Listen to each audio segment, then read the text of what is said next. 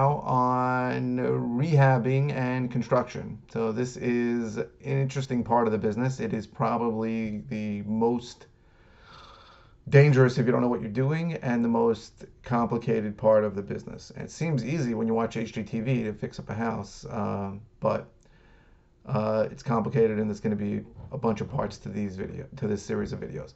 So the first is we're going to talk about municipal agencies. It's really important to know who you have to answer to in Long Island and New York, right? There's a lot.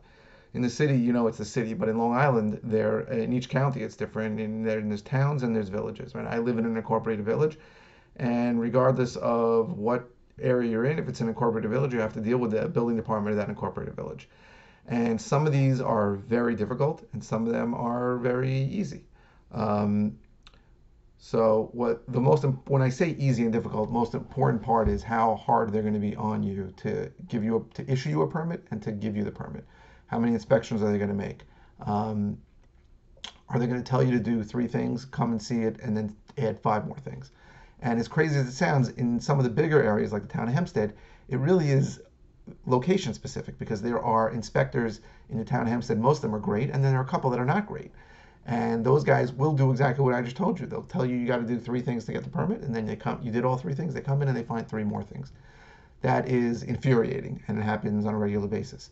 Certain places like the town of North Hempstead, it can take you 10 months to get a permit. It's insane.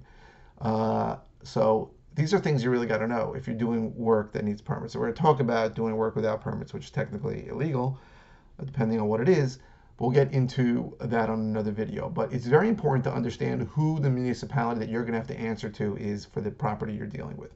So you need to know that. And if you don't know that, you could have a big problem. So if you're getting it from a realtor, you can ask the realtor who might know, or you can literally call up the town or village and ask them.